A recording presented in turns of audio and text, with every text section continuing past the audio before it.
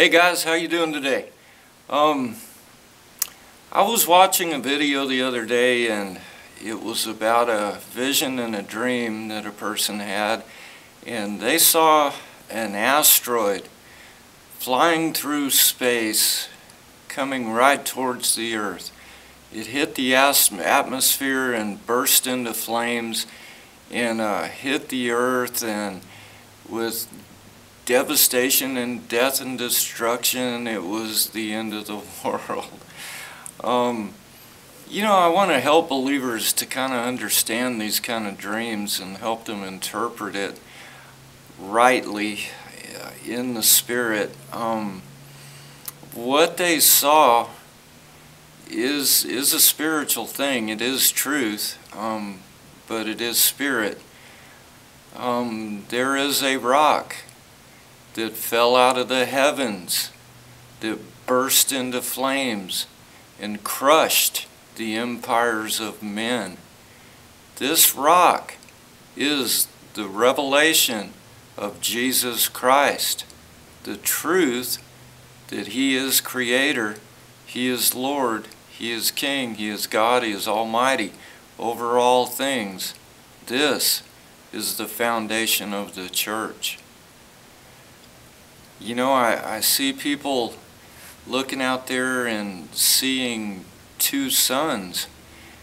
And this is the visible evidence of what Scripture says, of what God said. He said that through the creation itself, all men are without excuse for not knowing there is a God. So when you look at the sun and see the natural created physical sun, then look at its attributes. It gives light, it gives life, it warms you up, it causes plants to grow to provide food, it gives light that you don't stumble and fall in a ditch. Well, let this show you a spiritual truth and reality, that in the Spirit there is a Son of God, that came and manifested in this flesh to show us the ways of God. He is light, He is truth, He is the reality, because all things that are created come from the Creator, from the Spirit manifest flesh. Then I kind of get tickled looking at Planet X and Nibiru and what people are saying about it. They say it's another planet and it's coming close to the Earth and it's going to impact, and they say that that's where the gods came from, or the aliens that seeded the Earth, or all of these things. And what they don't understand is they are seeing a spiritual truth. Is it physical? No. Is it spiritual? Yes. That they are actually seeing the future of what? The New World Order? Shh. There is a New World Order coming, but it's not like fallen men think it's going to be. We as believers, we see it as the millennial reign of Christ. These people that the rock has crushed their empire, and they get it, and they are fixing to rule this earth, a new age of mankind where love and peace and kindness and mercy rule this earth. Yes, that's what it is. Is it the home of the gods? Yes, it's a visible spiritual image of a truth that is coming. In the book of Revelation, He is the Alpha and the Omega. What was, what is, and what is to come. Where are you in that? Do you see that He was? Do you see that He is? And if you see that He is, then you see He is coming. Me right now, I see him as he is. He is Lord. He rules over heaven and earth. I put my faith in him and in this, and I've stepped into his kingdom, which is the true power and authority. And from this power and authority and source is manifest all the things into my natural realm and reality. He separates us in time and space to separate us from the evil of this world, because we now, our source is life and love, and that's who we are and what we do, and there's a certain flow to it. It comes from the spirit realm into us and then into the world. Now, people that don't know Christ, don't know the spirit realm, don't believe, they have no hope, and they are in darkness, and this darkness is sin, this darkness is doubt, this darkness is death. And when we see these things played out in these people's lives, we need to understand it doesn't affect us, except that we should try to shine the light into them so they might receive the light and step over here into life and out of death. Now, in the natural, yes, we all have a day.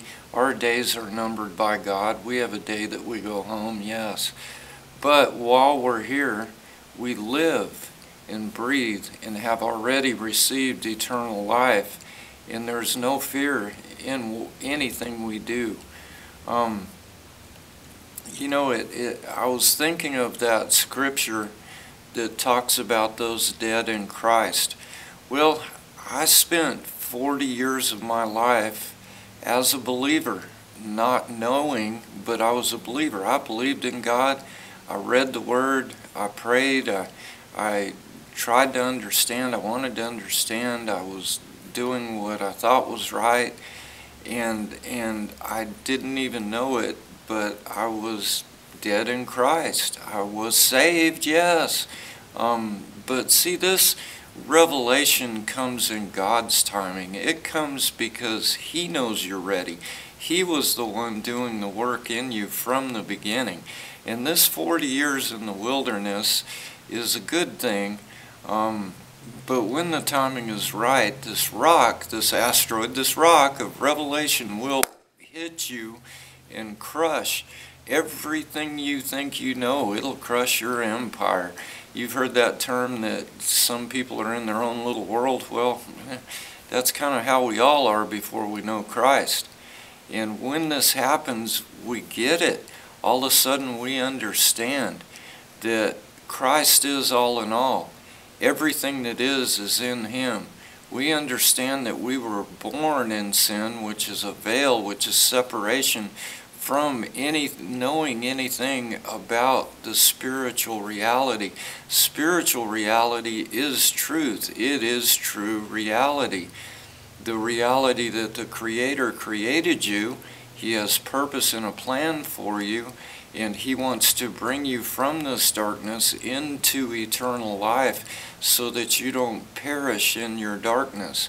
It is about becoming one with Him in the now, to be effective in this light, to be the light of this world as He was the light of this world. We have been chosen to be created by God's Spirit into the image of His Son. His Son was Him in the flesh, the Son of God. It's pretty cool. It's pretty simple when you get it. Trying to interpret too many dreams is a big mistake. I have learned that dreams are God's way of getting a lot of stuff out of us.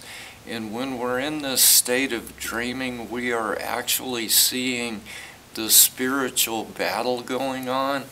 And this spiritual battle, as far as outside of ourselves, is already won. Christ defeated the enemy. It's done. It's been done. But the spiritual battle within each person is what we see as our own spiritual battle when we have dreams.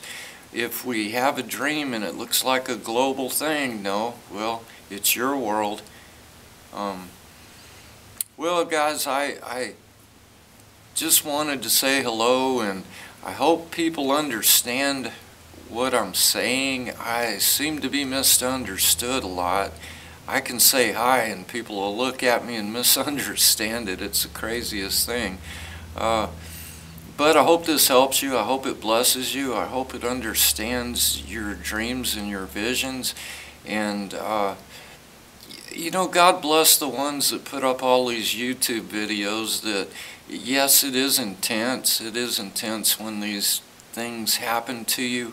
And they go on there and they put it down as a physical truth or reality that's coming in death and destruction and everything. But what you got to remember is the death and destruction that comes to people first will be the destruction of their flesh, mind, nature, way of thinking that is separated from God, the death of that before actual death. And if you let all this sin thinking, fallen nature thinking, worldly thinking go, and start over again, start fresh, trust God, believe Him, He will bring you up again in right knowledge, and then you'll understand all kinds of things rightly and the truth about what's going on. It is true that we died on the cross with Christ. He took our death. He took this old nature, this flesh mind, this flesh way of thinking away, and He's opened our spiritual eyes, and we have received His Spirit. Now we live by His Spirit. His Spirit is love, it's life, it's light, it's compassion, mercy, kindness, forgiveness. But at the same time, we understand that those people that are still fallen, they have to reap what they sow. And by being this light, we are both at the same time.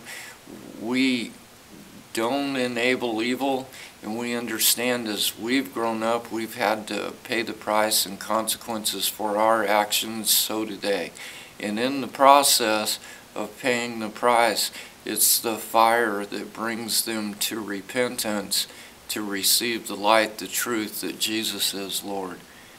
Well, guys, bless you and have a great week. I pray that everybody's excited and rejoicing and ready for Christmas, and I pray that people stop worrying about pagan stuff and pagan this and blah blah blah. Just let's celebrate Christ. Let's celebrate that He came, and that He is, and that He is to come. Bless y'all.